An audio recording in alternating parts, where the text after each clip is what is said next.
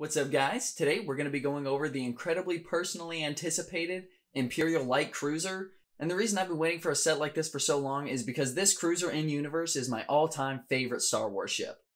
But we'll get more into that later. First, let's start with these amazing figures. Alrighty, guys. So first up, we have Cara Dune here, and I believe I don't actually have a Cara Dune figure. I believe it is the same figure that we got in the ATST Raider set. But overall, she still looks good. It looks like her TV show outfit, except it looks like the colors might be swapped. I believe the blue going around just on her chest up top is actually gray, and then the rest of like what almost looks like chainmail back there is actually blue. Maybe I'm misremembering, but maybe this was based on early concept art. Going on to the back of the figure, the printing pretty much remains the same. It has the nice blue armor plating and then the gray, almost chainmail looking behind it. And then you can see that Cara Dune does have an alternate face, one where she's a little angry, and then where she's got a nice smirk going. And Cara Dune and Fennec Shan's blaster are made out of the exact same two pieces, just a nice regular rifle and then a gunmetal gray lightsaber hilt. Speaking of Fennec Shan, that's who we have up next, and the printing on this figure is absolutely amazing. This looks so accurate to what she's wearing in the TV show. They even went as far as to get some real nice arm printing going on there. LEGO really went above and beyond on this figure, and I don't think there's much else I can say. You can see all the amazing details in there that follow the design of her outfit in universe. The nice little camo going down on the legs there. Overall, it just looks absolutely amazing. And then on the backside there, not as much detail, but they still put printing on here, and of course, like I mentioned earlier, on the arms. And then her helmet mold is of course unique to her. It is a pretty interesting helmet, and it does line up with her minifigure eyes. But unfortunately, they didn't include a hairpiece, so if you don't want her to have the helmet, she's just going to have to go a little bit bald.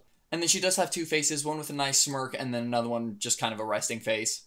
And then now we have, of course, Mando, and Mando does actually come with a black cape. I don't have the cape on my figure because I don't like to crimp them. But this is the same Mando we've been getting for a while now, except they included the Beskar spear right here, and it looks, it looks good. Not too much detail, but what could they really do with a spear piece? This Mando figure is overall amazing. There's really nothing to change about it. If it ain't broke, don't fix it. And then he is still just coming with a black minifigure head under there. It would be nice to get a Din Djarin print at some point, but I feel like that's going to be far down the line. Now, the main star of the show, the one that we all kind of want a battle pack for, is the Death Trooper. And this guy looks amazing. This helmet mold alone is amazing. It's so menacing. It looks so perfect. And then while I have it off, you can't see they actually did print the minifigure head. They have the visor, and then they even have like a Death Trooper face print for it, even if they didn't include the helmet. And then going on to the rear side, even though it's always wearing the helmet, they have printing on the back side as well. Now, LEGO, of course, didn't have to do that, but they did for whatever reason. So thank you for just going above and beyond. And then going beneath the helmet, this is actually the second figure in the same Star Wars wave to feature this shoulder and chest armor. The first one is Wrecker from the Bad Batch shuttle set, and then the next one is going to be Paz Vizsla from the Mandalorian Forge. It's nothing too crazy, it's just kind of worth noting that LEGO is kind of expanding their minifigure accessories and using them more often. But going on to the print there, his printing on there looks like his chest in universe. And then going beneath that, you can see the white is meant to symbolize some negative space because the Death Troopers are skinny around this hip area. And then going down, the same thing going there that is meant to emulate negative space, I believe. I'm not actually 100% sure, that may be some sort of armor plating on there meant to emulate some detail, but I think it's meant to be negative space.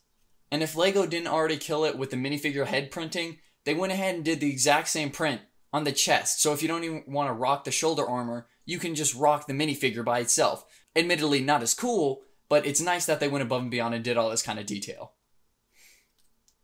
And then, of course, on the backside, they even did back printing. The back of the chest armor doesn't have any printing because it has to have the two studs to make backpacks.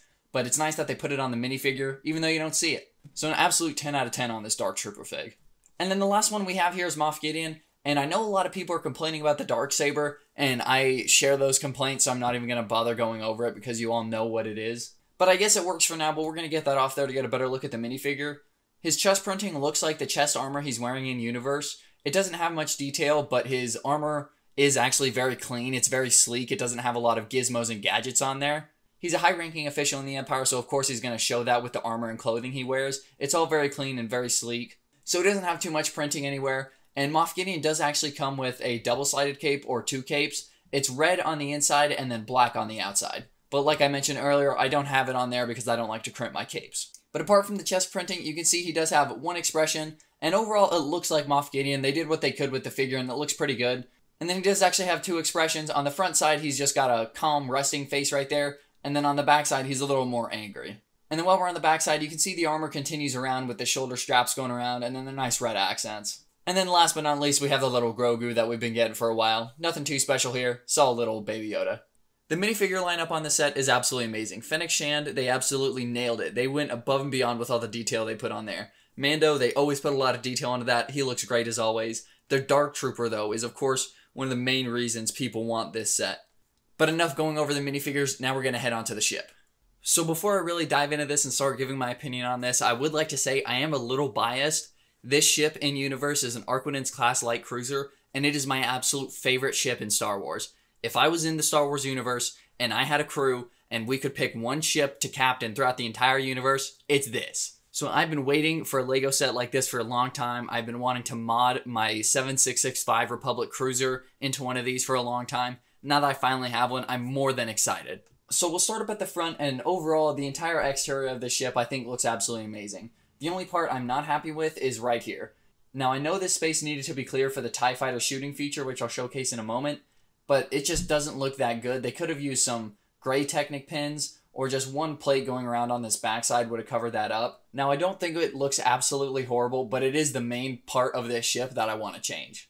So this TIE Fighter shooting feature is pretty interesting. The set comes with two miniature little TIE Fighters that are made out of like 6 pieces. So what you do with these is you set them on this tile track here and then you launch them from the interior.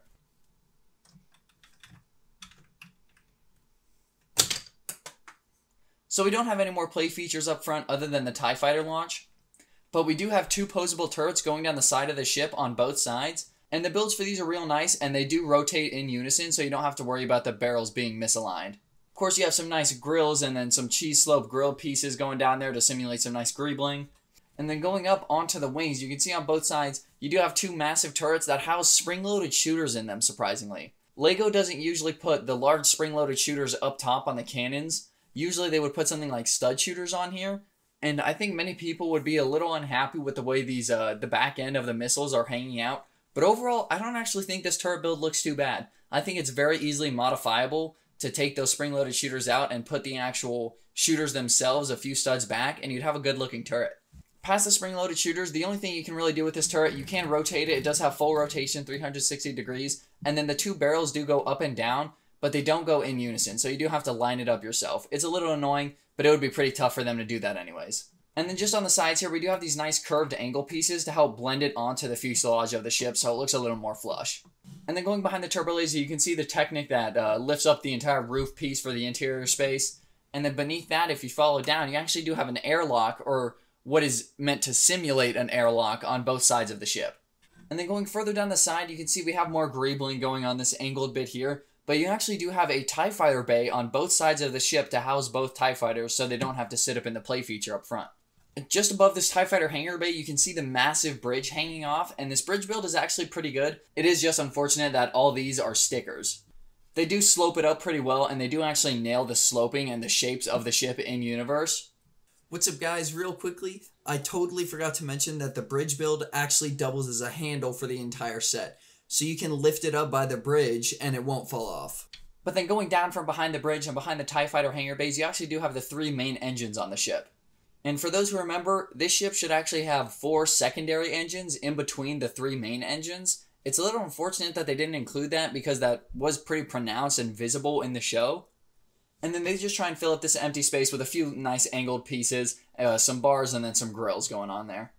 And then just sloping up on top of the middle engine piece, you do have some nice clips and then some grills to simulate some nice greebling going on there. And I will say, over this entire ship, they do line up the plates pretty well and they do make it pretty seamless. Of course, except for right here, that's a pretty large gap that I'm a little unhappy with. That'd be very easy for them to fill with just some bricks or even some plates. But other than that, even up front, all the plates line up real well to the entire side of the ship. But overall, Lego pretty much nailed the exterior look. There were a few things I was unhappy with, the blue Technic pins and the gaps in the back. But overall, they pretty much nailed it. Now, I think the largest complaint people have had is actually the lack of interior space, because we do only have 1 interior compartment. Now, that's not to say it isn't good, but it is a little underwhelming considering the size of most cruiser sets usually have a pretty substantial interior. So in order to get into the interior space, I'm willing to bet you guessed it, it is this main portion just in front of the bridge here beneath the turrets. You just fold up on this front bit here, the hinge is located in the back, that Technic we saw from the outside, and then it exposes your entire interior. Classic.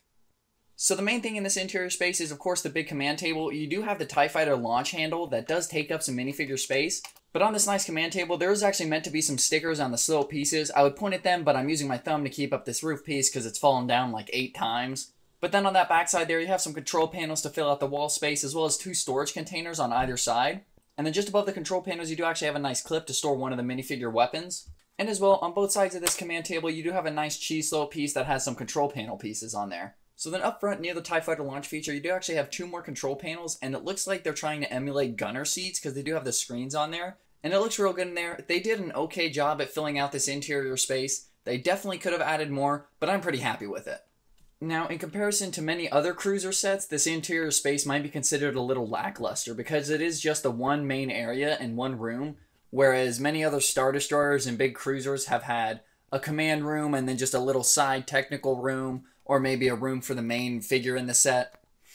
Now, not that I'm complaining too much, I'm incredibly satisfied with this set, but I am just acknowledging that I do understand people's complaints about this set. Now, my final opinion over this entire set, like I said, I am a little biased, so I will pretty much like this set no matter what. I finally have a LEGO official Arquitens Class Cruiser in my hands, so I am riding a little high on that, but I do want to say that I do acknowledge people's criticisms on the set. They're only including 1 Dark Trooper when there was like 12, and that was very touted that they had 12 of these enhanced troopers or whatever. So I do acknowledge the criticisms there and with the interior space and with a few other things. But overall, I'm incredibly satisfied with the way that this entire thing turned out. The minifigure lineup, the ship, all of it all together. LEGO hasn't put out too many large-scale cruisers recently, and I think if you were wanting to get your hands on that, this would definitely scratch that itch. But I hope you guys did enjoy, and if you guys picked this set up, let me know what you guys think of it in the comments. Is it a little lackluster, or do you really enjoy it like I do? But I hope you guys enjoyed, and if you guys did, leave a comment like I said previously, and I'll see you in the next one. Peace, fellas.